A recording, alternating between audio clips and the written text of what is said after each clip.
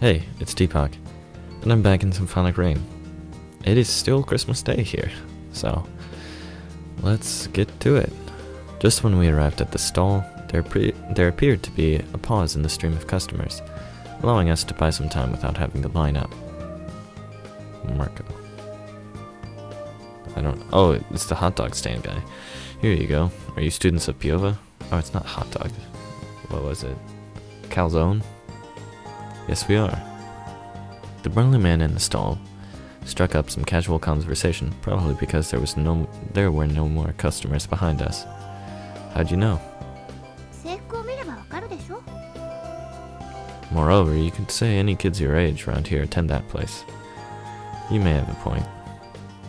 No, he does have a point. It's a very strong point.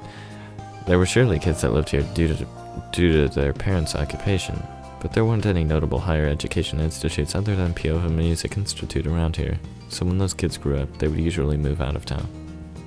The town's secluded location made this option all the more attractive. Since you're wearing your uniforms, I take it you're going to the concert this afternoon. Ah, yes, indeed. I'm surprised you know about it. Why? Anyone living in this town would know such things. That's true. Dude, Chris, stop talking. The town's musical heritage was commonly recognized by its residents, and I knew all too well that most people were far more informed than me. While I was thinking about this pleasant scene was starting to make my stomach growl. We should go now, I said, while deciding to take out my wallet. But then the man merrily declared, "Alright, I'll give you lads a special 50% discount." Excuse me? If you're attending the concert, it must mean you're a pretty special bunch. When you're famous, tell everyone how good my calzones are. I'll settle for that. Thanks. Still a lot to learn about the personalities of these southerners. The students and the instructors at the institute mostly came from all over, so I never really felt that way before.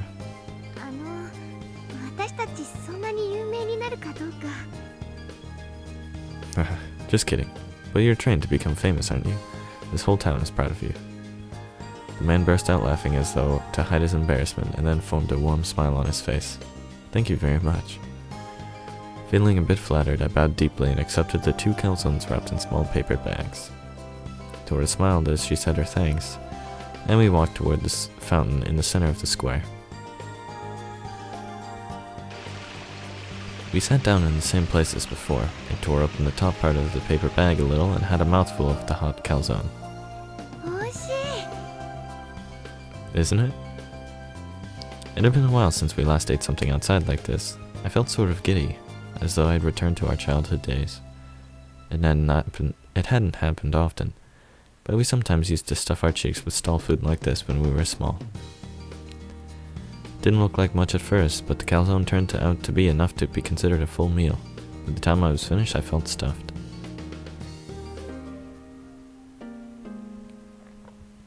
We killed the time watching people pass through the plaza and the glass dome above us. Before I knew it, we'd been sitting around here for almost 2 hours, just absently listening to the patter of rain against the glass, doing nothing in particular. That was delicious, wasn't it? You had it 2 hours ago. Such was the trifling topic I nonchalantly brought up.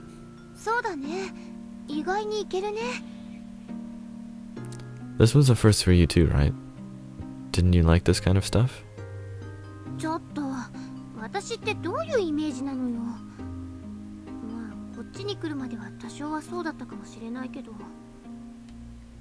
Yeah, that's what I thought. I remember once on our way back from music class, you were sneakily eating stuff on your own, keeping it from Ari and me.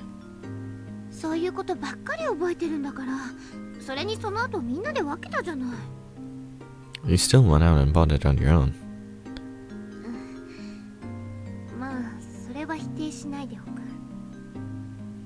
You mean you can't? Anyway, judging from what that man said, he must have been doing business here for quite some time.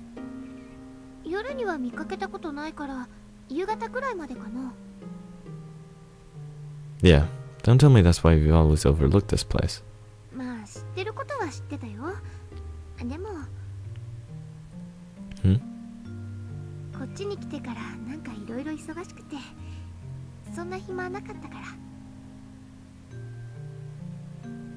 I see.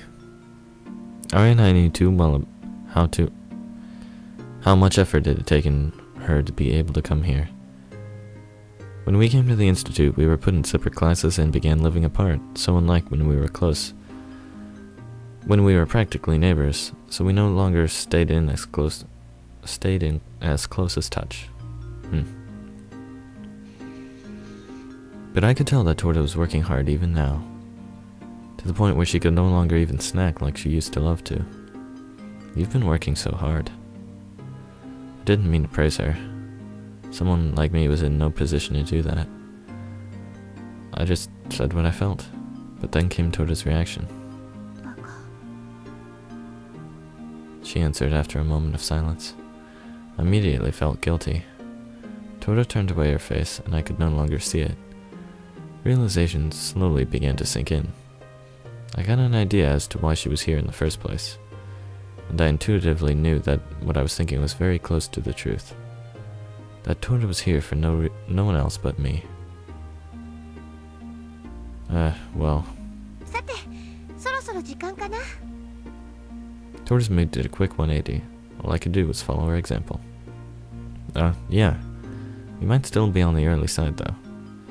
I answered, having taken a glance at the clock hanging on the wall from one of the buildings surrounding the plaza.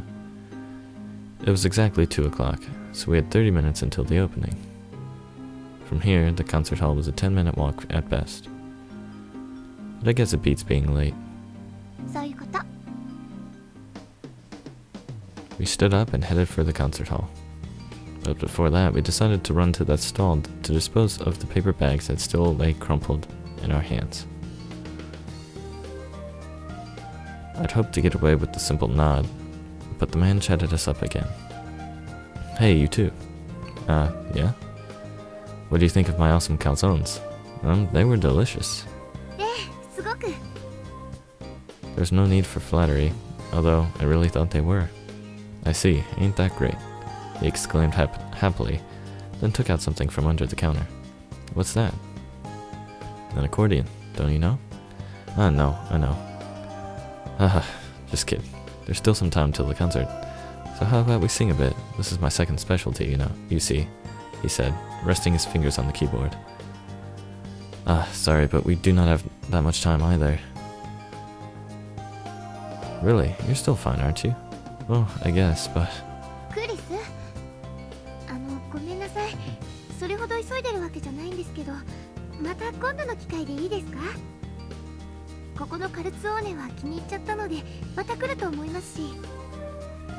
That's great to hear. In that case, let's do it some other time. Don't be. Torta started walking away. I was about to follow her. The man grinned and whispered something into my ear. If she has you whipped already, you'll be in hell for later on. Believe me, I know. What? After cracking what he must have thought as a very witty joke, the man burst out laughing. I had taken a shock on a completely different level, however. I'd never quite cared for how other people saw us. But in his eyes, we clearly came across as a pair of lovers. I could have shrugged it off by telling myself I was overthinking things. But I couldn't help but feel I was double-crossing Ari in a way, and got depressed. That was very fast for you to get depressed. What was that? I felt something cold on my face, with a droplet of rain trickling down my cheek. When I wiped it with my finger, it immediately blended into my skin, and I could no longer detect a trace of it. There was a raindrop. Are you crying? What happened? Torta pointed at the dome above us and shrugged as though to say there was no way to get wet from there. Huh? What about that? What was that about rain? Nothing. Must have been in my imagination.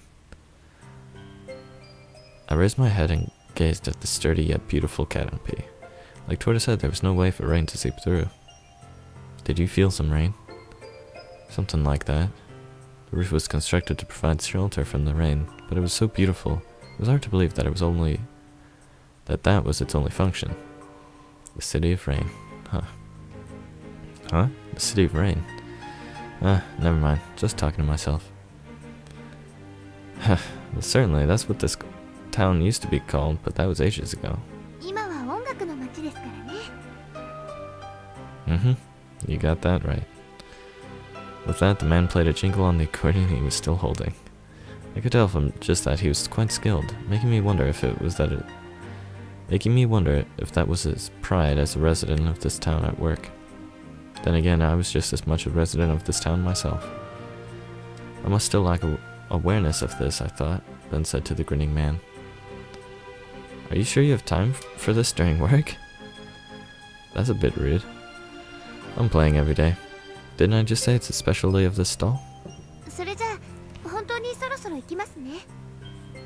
Ah, that's right. Okay, come again, you hear? We gave the man a modest bow and walked off. Behind us, the sound of the accordion grew in volume, making it clear this was really his way of spending the time until his next customer arrived.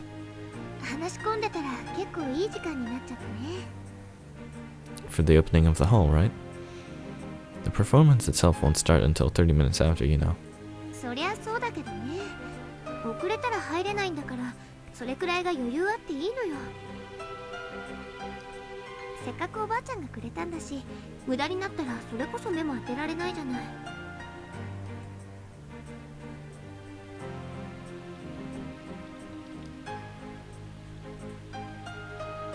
When we arrived at the hall, there were already many people lined up in front of the entrance. The large door opened about just as we arrived, and the people standing in queue flowed inside. As for us, we decided to wait outside for a few minutes for the crowd to clear. Do you often come here, Toda?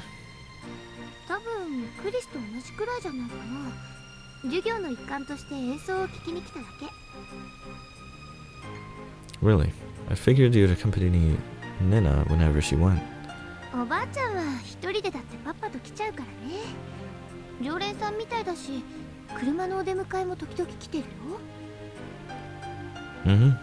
That's pretty impressive. There have been classes in my freshman and junior years where we go out to attend a professional performance. I never thought much of it back then, but now that I was here as a regular spectator, the grandeur of the building had me close to gaping.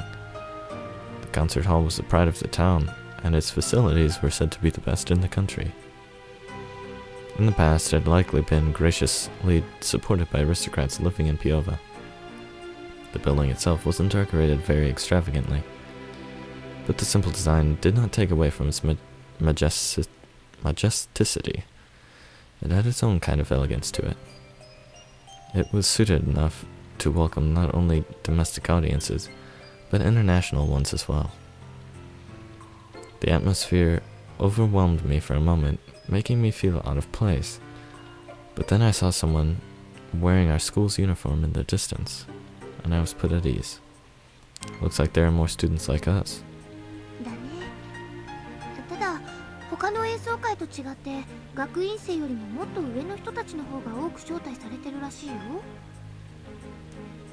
Really?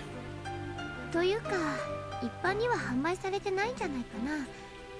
だからここにいる学院生は楽団の人の知り合いとか何らかのつながりがあるはずだよ。This was another peculiarity of this town. Students of Piova could get half discounts on tickets to most concert halls held in this hall with their student cards. It was subsidized by the city apparently, but I never actually made use of it before. So what about us? おばあちゃんは結構この町でも有名らしいよ。道楽でこの町まで引っ越してくる人なんてどれだけいると思う？それに名だたる演奏会のほとんど全てに顔を出してるみたいだし。I see. はい、じゃあそろそろ中に入るよ。入り口も空いてきたみたいだし。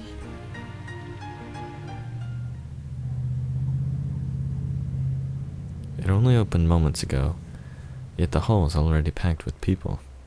There were no students in the vicinity of our seats, making me wonder if seating was arranged at random. That was an email, sorry. There were gentlemen in tight suits and ladies in pretty dresses. Not unlike before we entered, I felt we stuck out like a sore thumb. どうかした？ Nothing, just a little tense. 間違いな気がするんでしょ。 You too? 私は別にそんな気はしないけどね。 She said, then stuck out her chest and pointed at something. It was the badge of a simple design sewn into our uniforms, the emblem of the Piova Music Institute. Before I could fully grasp what she was trying to say, reality interrupted. The gentleman, who apparently had his seat in the back, asked the two of us, who had our seat near the aisle. はい、どうぞ。 So why does he have a voice? And Marco didn't. Who is Marco? We retracted our legs a bit, upon which the gentleman smiled, lightly nodded, and walked past us. His actions did not betray any sign of belittlement. It seemed we were being treated as equals, people of high enough standing to be here. As the calzone salesman said, we were the pride of the town. Perhaps we just had to have some more pride in ourselves. However, I wasn't nearly the kind of dedicated student Torta was, so I ended up deciding I was out of place here after all. ほらね。 Torta whispered while grinning, and I returned my gaze ahead of me. At the same time, the buzzer announcing the start of the concert resounded through the hall, swiftly bringing the rustle to silence. That's weird. I've never heard a buzzer at a concert, but okay. I quickly glanced over the pamphlet we were given at the entrance. First up was an a cappella chorus. Quite fitting for Natale. A quick side glance was all I needed to see that this was the part Torta was most interested in. Her eyes were sparkling as she attempted to listen intently. I decided not to say anything and turned to look back in front of me. Before long, the choir arranged themselves on stage, and a hymn to praise the Lord abruptly began. Okay, I'm going to end this one here, and we'll continue with the concert next time. So, thanks for watching.